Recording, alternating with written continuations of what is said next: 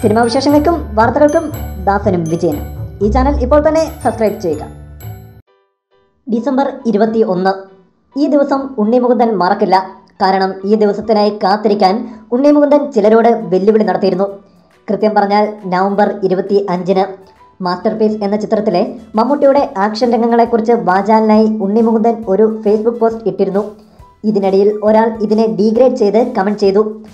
The great father എന്ന cinema release ചെയ്തപ്പോഴും ഇത്തരത്തിൽ ആര്യ മമ്മൂട്ടിയെ ജാക്കി ചാനുമായി താരതമ്യം ചെയ്തിരുന്നുവെന്നും ആക്ഷൻ രംഗങ്ങളിലെ മമ്മൂട്ടിയുടെ പരിമിതികൾ എല്ലാവർക്കും അറിയാമെന്നുമായിരുന്നു ആ കമൻറ്റ്.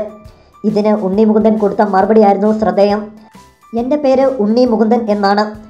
നിങ്ങൾ ഡിസംബർ 21 ഈ ചിത്രം കണ്ടിട്ട് ഈ കമൻറ്റിന് മറുപടി പറയൂ. Mammukka on fire.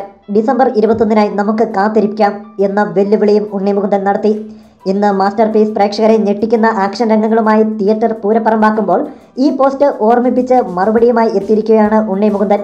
ചിത്രത്തിലെ മമ്മൂട്ടിയുടെ ചുറുചുറുപ്പിനെ പുകഴ്ത്തിയുള്ള ഇന്ത്യൻ എക്സ്പ്രസിൻ്റെ വാർത്തയുടെ സ്ക്രീൻഷോട്ട് പോസ്റ്റ് ചെയ്താണ് ഉണ്ണിയുടെ മറുപടി.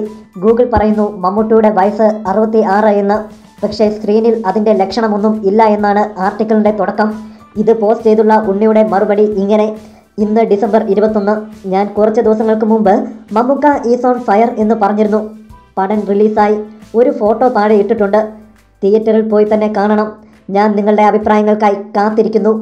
നന്ദി, നമസ്കാരം, ഉണ്ണി മുകുന്ദൻ പറഞ്ഞു.